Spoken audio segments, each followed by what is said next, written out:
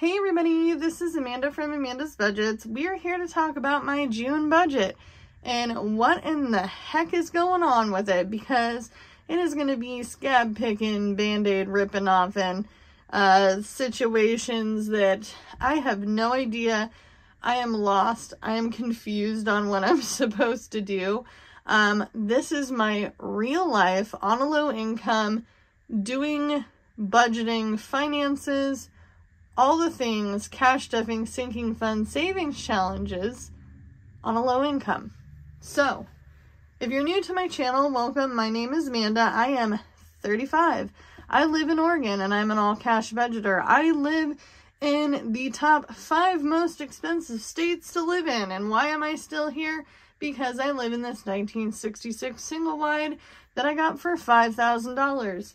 And I am the runner-up for the possible biggest dumpster fire of all budgets in time, in a really long time, in this hot seat over here that I'm sitting in, because we're here to talk about what it's going to look like, okay? So we had our April budget, and then we went on to May, and now we are going to be on to June. I started writing this budget because these two things never change. These are my biggest bills. My space rent, if you don't know what space rent it is the land in which I rent, or lease, I should really be technical. I lease the land that my home is sitting on. I don't own the land here. So I have space rent, which is still way cheaper than my 2-bedroom, 1.5 bath,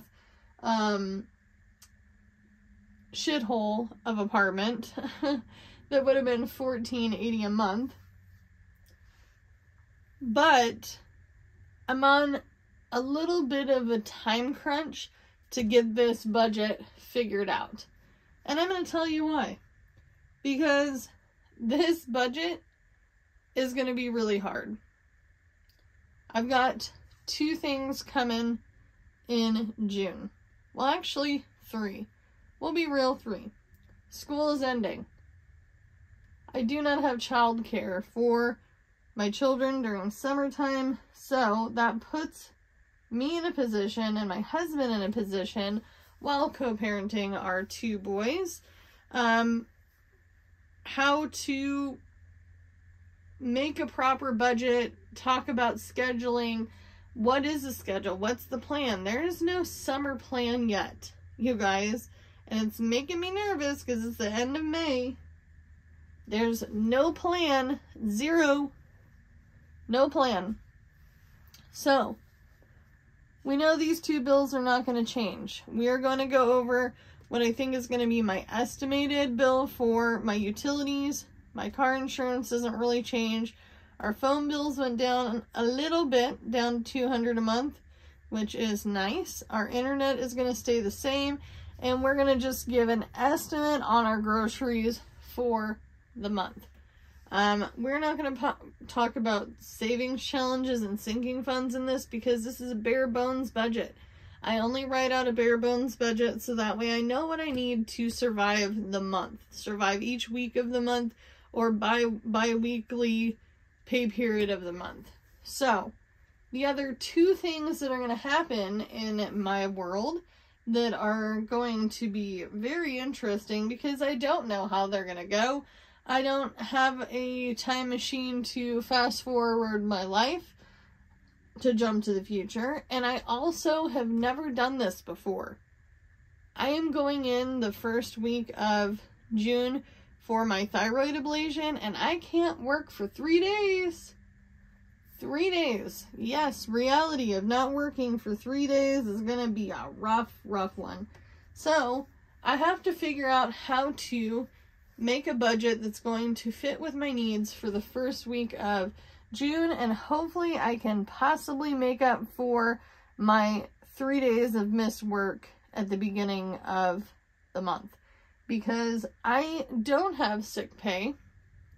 I'm not gonna have sick pay.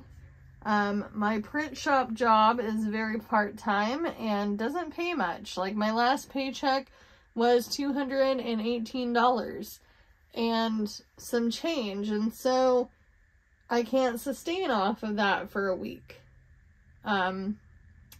Especially with, you know, inflation and food cost and all the things. Like, everything is expensive right now. Another thing that we're trying out is my husband officially got the labor job that may or may not be seasonal. We have no idea yet because we know little about this job. He applied, he got it, he got a letter in an email for a offer letter, so he did take that.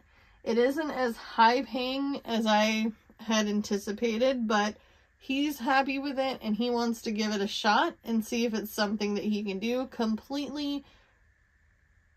It's completely new to him. Completely new. So, we're gonna see how those three things pan out. Summertime with kids, my medical procedure, and my husband starting that job. So, my hope is that I can map this out and try to figure this out. Let me do some self-funded independent research, do a few things on a plain sheet of paper before we go ahead and write the final result on our budgeting sheets. So I will be back. Let me grab this piece of paper and we're going to try to map this out. Alright, you guys, I'm back. I have no idea what just happened. And I'm laughing a little bit, but I'm crying a little bit on the inside because holy cow, I don't know. Like, has anybody wrote down your budget in the last couple months and gone, what in the dumpster fire depths of hell just happened to my budget? Because I don't feel like this budget is very large, but at the same time, it's a realistic budget. This is a real budget. This is as low as I could go for the entirety of the month. And we're going to go over it. So this is the monthly budget. So we have our space rent of $550. We have our car payment. This is not my real car payment. This is my over the car payment. So that way I chip away at some of that interest and all the other things, right? And actually, honestly, you guys, I don't have that much longer in my car. Like, it's a lot less time than I thought. So my car payment should be completed by probably March of 2026. And I know for some of you guys, it's like, oh my God, that's a long time. No. It's really not. And actually, we're down to less than $15,000 on this car. Mind you, I bought it brand new, spanking new, 0 miles on it, 0. Unbubble wrapped in front of me. So please don't judge me and give me some nasty comment about, oh my God, your car payment's high. Yeah, I already know. You don't need to tell me. I live it. I live it. Alright, so then we went on to utilities. I still want to budget my utilities a little high, even though my actual utility bill was $147, and I threw a little extra at it from this last time. But I'm not gonna be doing this whole, I'm gonna put 140 down and then it be 160. I want to stay in the 170 range until I know it's summertime and it's officially going down. However, we did just install our new to us but $15 find on or at a yard sale quite a while back, and we've never used it, but we got a air conditioner with a hose. You stick it in the window and then it has a little rolly cart looking thing, and it's got the ability to adjust it from there. It's going to work better for our small space, so we might have to run that soon, because this is a hot box. It's metal.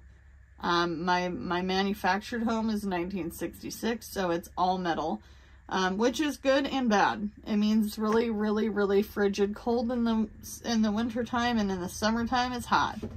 Our phone bill, I'm giving us $215. My husband said it's $200, but I want to have that little extra buffer of $15 just in case. If I don't need it, then it can go to something else, right? Internet is always $65. That's the cheapest bill I have in this whole lot of things. My car insurance is $250, but they did add a fee on there of $4.50 to pay my car insurance. So we're going to add the fee on there this time. Credit cards are yet again over my minimum credit card balance. So most of my credit cards are $300 to $500. I only have 4 credit cards in total, one of which doesn't even really get used. So this is actually going towards paying down those debts, and I'm actually getting pretty close on one of them. So I think by the end of June, I should only have really 3 credit card payments, but I'm going to try to keep it at around 300, so that way I keep snowballing some of that money into the other credit card payments, so we can pay those down as well. Personal bill, this is just a bill that's my husband's, and I am putting the $2 fee on there because they charge us, yet again, a $2 fee. And then we're going on to variable expenses because this is my wallet for the month. So we have groceries at $320, that's $80 a week. Pet supplies at $200. $200 sits about right for us because we can buy dry animal food for cats and dogs and crickets, and a rat for our reptiles, and then we should be golden. We don't really have any other pets in this house. I don't want any more of a zoo than I already have. Fuel, oh wait a minute, household supplies is $60. I don't really need a lot of house supplies. I usually just buy laundry soap, or I buy things like garbage bags, shampoo, conditioner, and I buy stuff really super cheap. I usually stop at the Dollar Tree or Dollar General, but lately I've just been doing all of my regular household shopping at Winco Foods because I'm actually finding that I'm not getting a better deal at those 2 other stores for some items, because shrinkflation is happening where we're paying more for less. Fuel is $100 a week because I do drive mostly for a living. I do work part-time at a print shop, but yet again, it's not that much. I don't work a lot of hours, and I've actually had to reduce my hours a little bit because I wasn't making enough to make it math out, because he wanted me to work in the middle of the day, like 11 to 6. And if I'm only going to make a little above minimum wage, I'm there for experience, not necessarily pay. My pay is going to come from my gig working jobs, because I have multiple apps. My husband does have something he wants to buy for $100 this month, and it is gaming related. We never budget for spending because we don't really spend any money. If you've been on this channel long enough, you know the nitty-gritty is we just don't have any money to spend.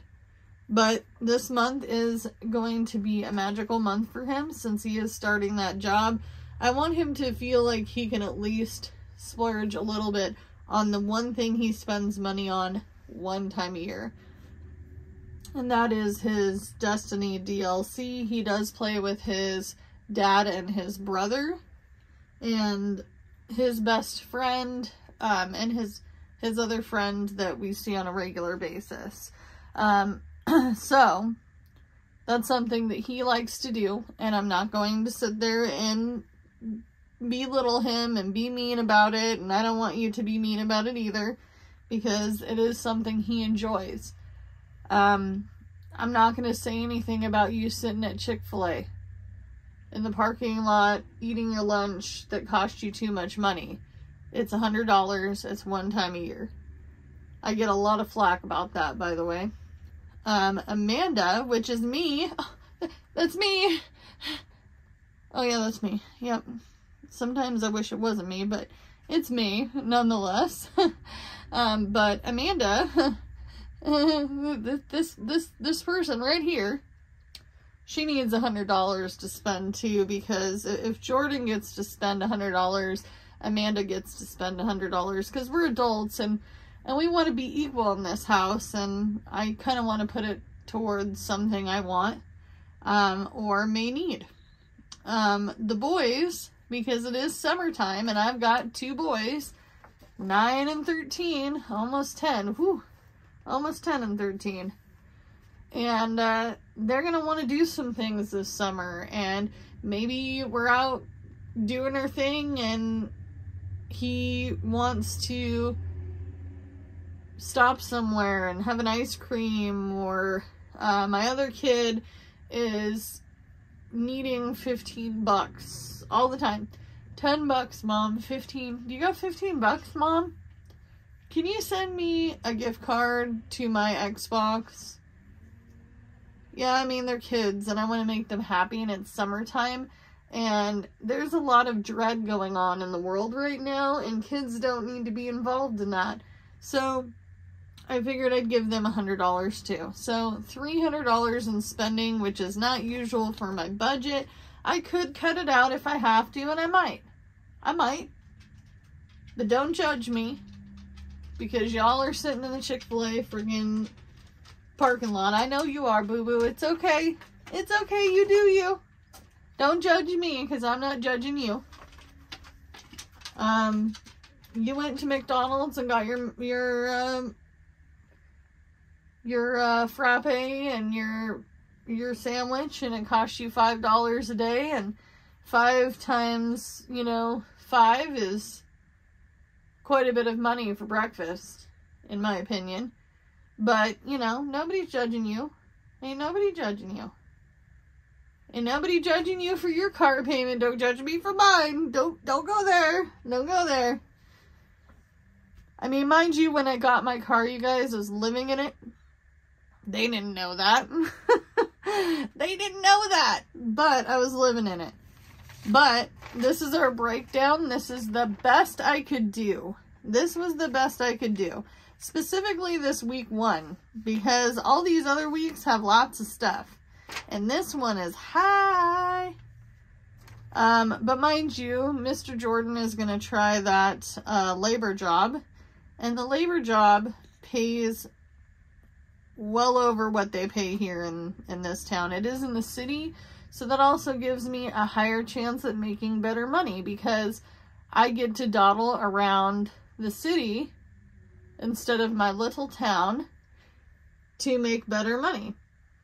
So the hope is that we will land on our feet, because that's high. I mean, mind you, I can break some of this down. Maybe not fuel, but maybe I don't need household supplies, so we just get rid of that. Scratch it off. Cut it out. Maybe we don't need maybe we only need $40 in groceries. Maybe we don't need a bunch of pet supplies that week. But these have to stay.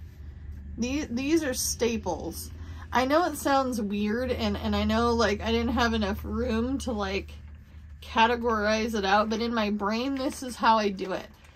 I categorize, these are my staples, these are my minimal things I have to pay in order to survive, to make it through the day.